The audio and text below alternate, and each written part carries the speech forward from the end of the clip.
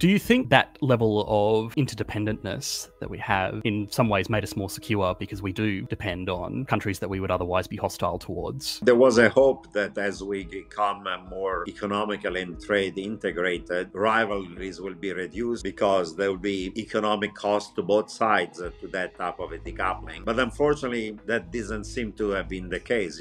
We had the first industrial revolution in the 19th century and the first era of globalization in 1870, 1914. That did not prevent World War I. People said there cannot be World War I because there is so much trade integration among various great powers. And today we have a great trade integration within China, US, Europe, but this Cold War is getting colder and you cannot totally rule out that eventually there may be a military confrontation.